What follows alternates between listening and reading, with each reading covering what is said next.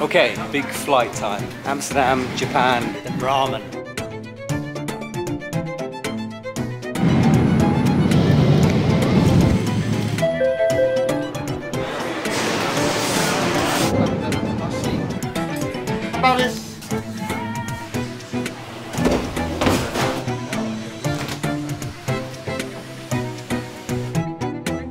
So what are we doing? So we're drinking somen. And basically take a little bit of soju. You should pour it into the beer, but realistically, It's good. That's going to get me really drunk. Huh? so Thank you. Oh, I'm doing it. Look at that. I'm chopstick.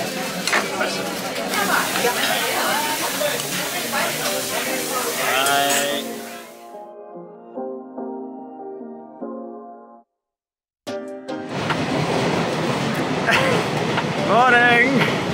no release form, so No filming. no filming, sorry. That's it. That's the building. And it's the first time I've been here because I wasn't here in 2019, so it's the first time I'm seeing it. Should be cool. Let's get inside, check it out.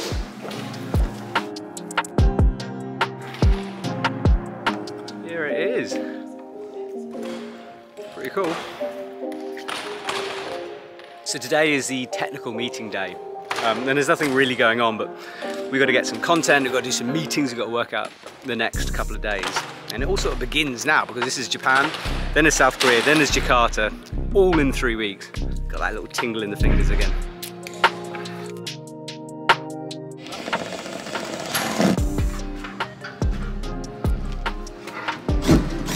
There's this really cool hold I wanted to talk to you about because it's from 360 and I've never seen anything like it before. It's dual text but with a tiny little slither of textured surface. It's going to be unique for the athlete, it's going to be such a challenge. Can you imagine trying to climb on a thing not knowing which slither of that hold is the right bit to grab onto? It's going to be super interesting come the comp.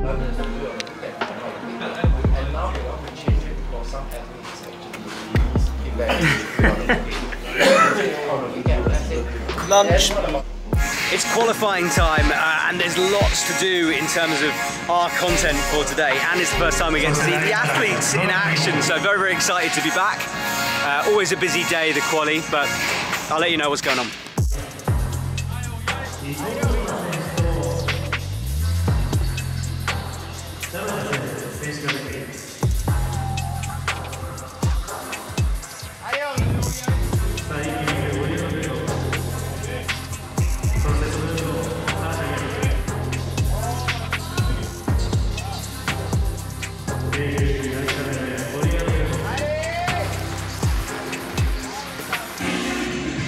I'm crouched down because all the photographers are around me, but I get a really good view of what's going on.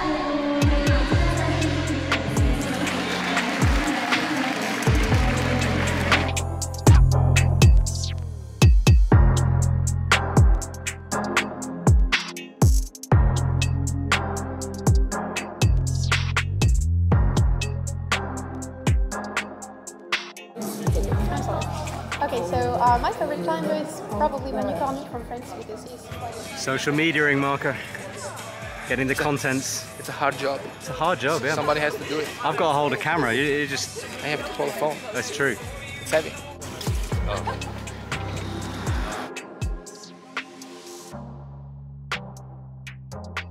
That was just a meeting with the Japanese TV company who's running, well, the show basically. So sometimes it's our guys, the Obsessed Media guys, sometimes it's a TV crew on deck and we just have to coordinate with them to make sure everything works. And I have to find out whether they're using a split screen or what system's in place, that all the audio is set up, because it changes between events and we want it to be good for you guys. So it's part of the process and part of my job is just to be on those meetings and make sure everything's okay or point out any possible problems.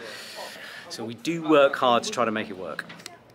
He's doing the edit, I'm doing the script writing and the voiceover, And there's a little bit of a break between the women's qualifying and the men's qualifying, so there's a chance to get the script written, fit it all together, and try to make it as informative as possible, because at the end of the day you guys want to know what's happening, who got through, who didn't get through, a few stories. So I'm just coming up with interesting script based on what I watched and what we filmed this morning.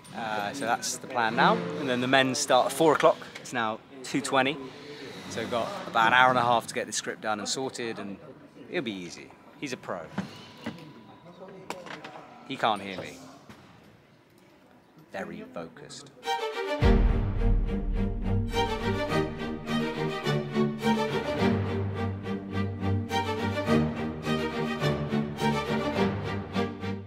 That was a 15-hour plus day, but we are done. We're finished for today. Loads of content. The qualifying highlights has been done, finished up now by Obsess guys. Good morning. It is semi-finals day and finals day for the women. Through no fault of my own, I did not do much sleeping last night.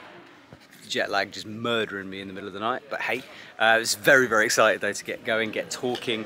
And this is it. This is the quali boulders behind me. It's a couple of hours before the athletes start, and I just need to sit down, get my prep sorted, get some stats, check names, all that kind of stuff, look at the boulders, and get going. Hey May, how you doing? Good. A little nervous. Yeah? I'm excited. May did this last year with me. She's a route setter, she's amazing at it, and her boyfriend very kindly took me around Tokyo the other day. We had many drinks and lots of Korean food, it was great. Yeah. Alright May, thank you. Thank you too. 4 minutes till start of broadcast.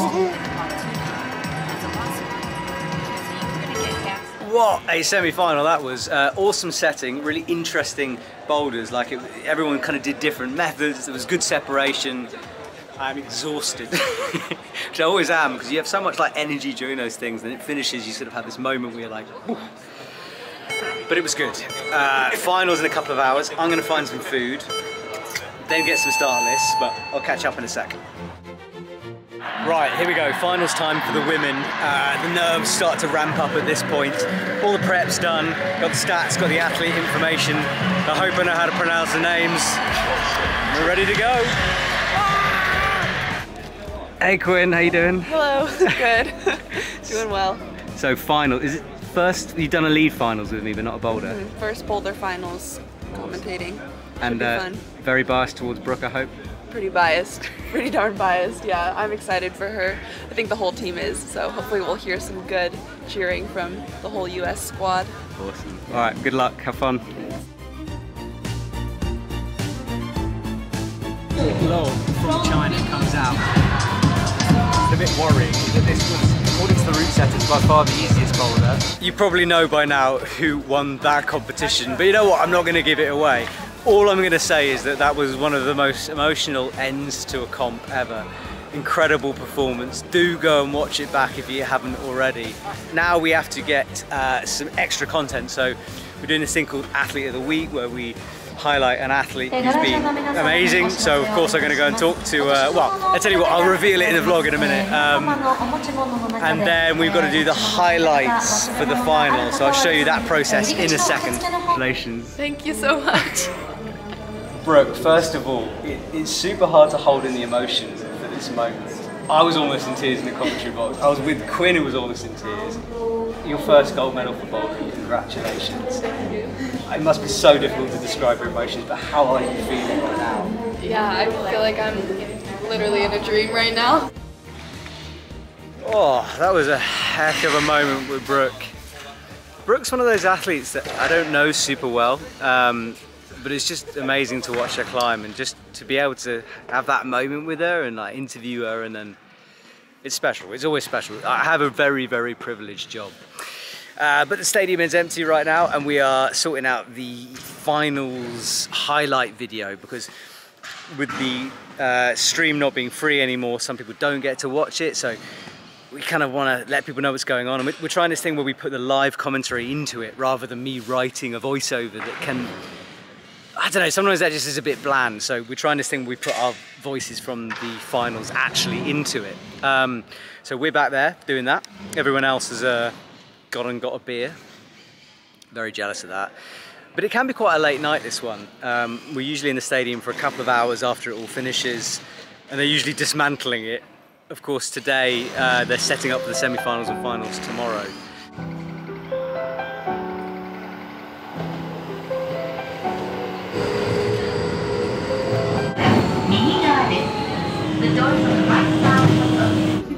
Back at the hotel, had some good sushi, that was cool. I'm just going to do a little mini edit thing of Brooke's final boulder for IFSC social media. So that's putting like a sort of her final boulder in a vertical format. And then I'm going to write some of the UKC article that I write about the finals, because women's final tonight, men's tomorrow, and UKC won it kind of the next day. So I'm going to try to write the women's one now. Got a gin and tonic. Cheers, everyone.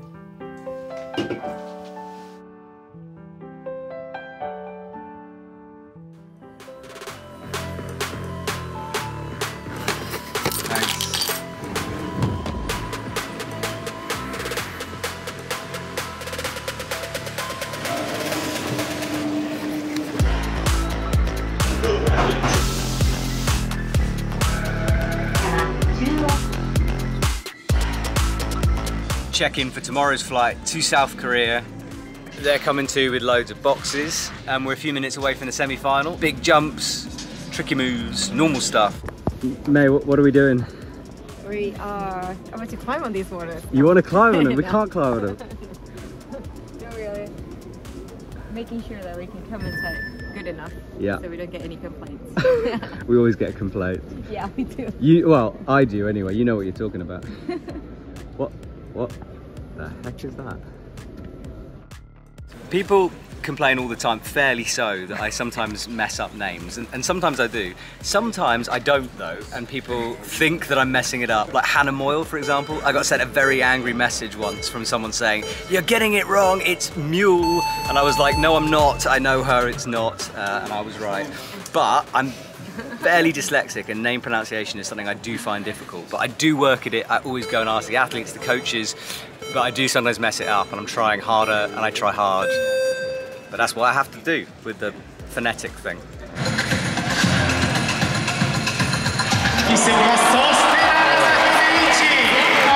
he's up now towards the top hole. Final move, pops out on the left, drops it. Oh, we're eating Japanese food. Arnaud pulls out of his bag a wadge of French cheese, which he's brought all the way from France to Japan. You can take the Frenchmen out of France. Look at that! It's massive!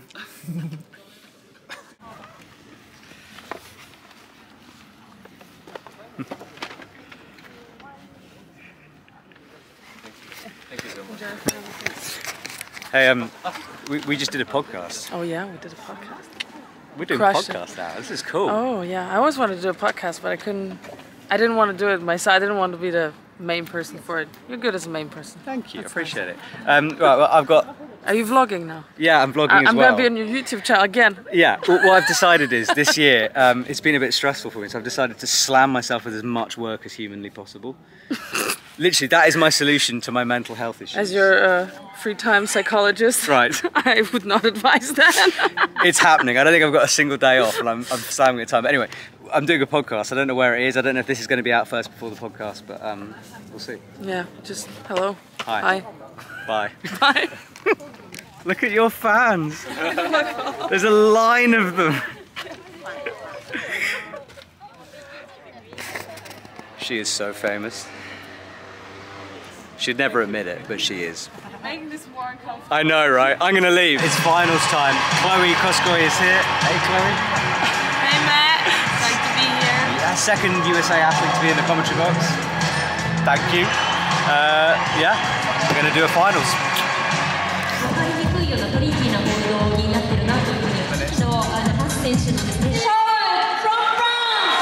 Big moment for the young man. Awesome to see.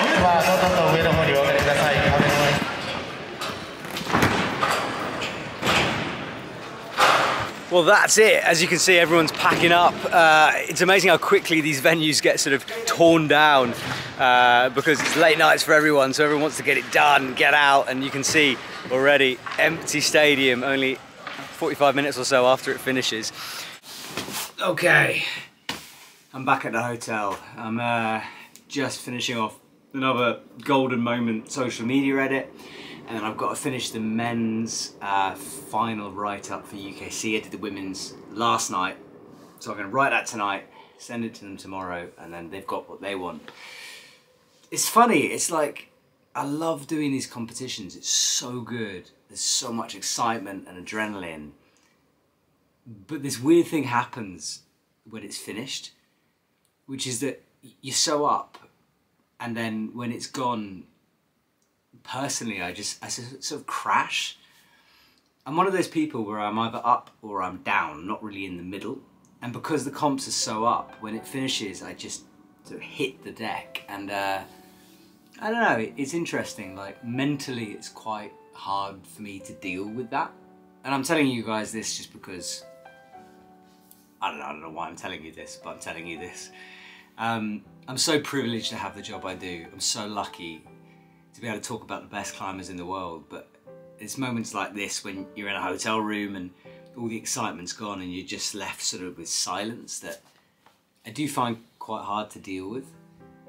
But regardless, tomorrow flying to South Korea for the next round of the comp. So I'm going to finish this vlog here, hopefully going to do another one in South Korea. Exciting things lined up there. I've got potential tattoo with Jeongwon-cheon, loads of content, loads of stuff. And after that, it's Jakarta as well. So this season just doesn't stop. So thank you so much for watching this diary. Hope you enjoyed it. Let me know in the comments down below.